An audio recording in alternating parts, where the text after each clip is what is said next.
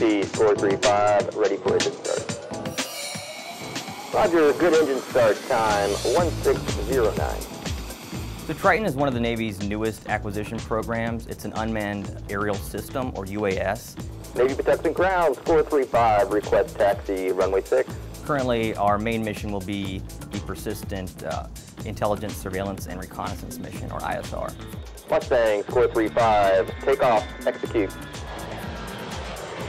With its high altitude, its long endurance, and the very good sensor suite that it has, we're going to provide a situational awareness that's unparalleled currently, and I think that's pretty exciting. Taco flight, we are on track, on mission plan, ready for task execution. Copy flight.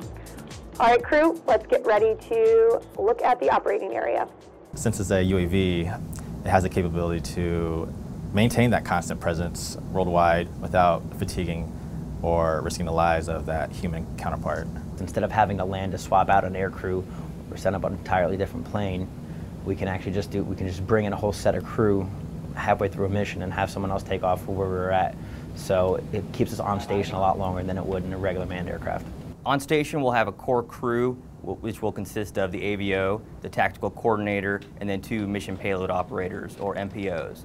The tactical coordinator will work with the MPOs to make sure that our sensors are utilized adequately for the mission. The air vehicle operator is more in charge of the safe conduct of the flight and efficient maneuvering of the flight.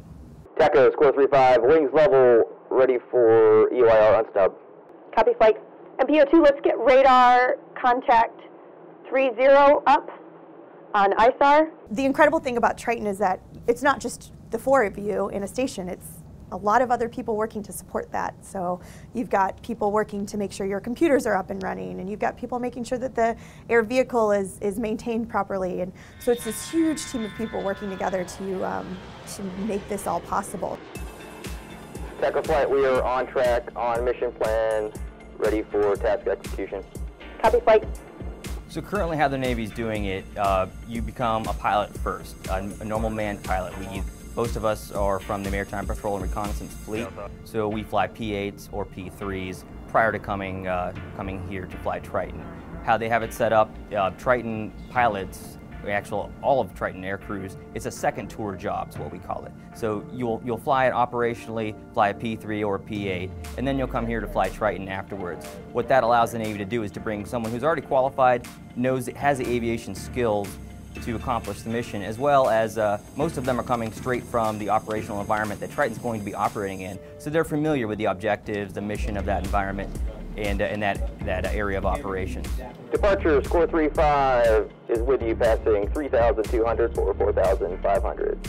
I think the biggest help getting to Triton was just your fleet experience, just knowing what's out there, knowing what kind of mission sets we do, and how we can do that same mission set with this system. MPO1, let's get EOIR on that. I'm on it, ma'am. The most interesting part of my job is that, especially coming from a community where primarily I fly onboard aircrafts, it's really different because you are not physically in the aircraft, you are in a building operating while the aircraft is miles and miles away. And because of that, it just feels a bit different, and it takes a little bit of time to get used to. 42 is right in the vicinity of the CSM bearing. Yes, ma'am. Doing it by, sir. Triton and unmanned aviation as a whole is it's going to be a large part of the future of aviation. And Triton is one of the newest acquisition projects in the Navy, so if you want to be involved in some of the newest stuff that's going on, some of the most cutting-edge technology, this is where you want to be. You're not putting on a G-suit, you're not strapping up carrying your helmet out like Top Gun. So it kind of takes a little bit of the glamour out of it, but I think the mission is so important, and I think that this is the future of the Navy. So I think you can still do what you were trained to do as a TACO, but you can just do it in a different environment and still make an impact on the fleet. Flight TACO, can we go to waypoint 3105 for better eyes on radar contact 25? Copy that.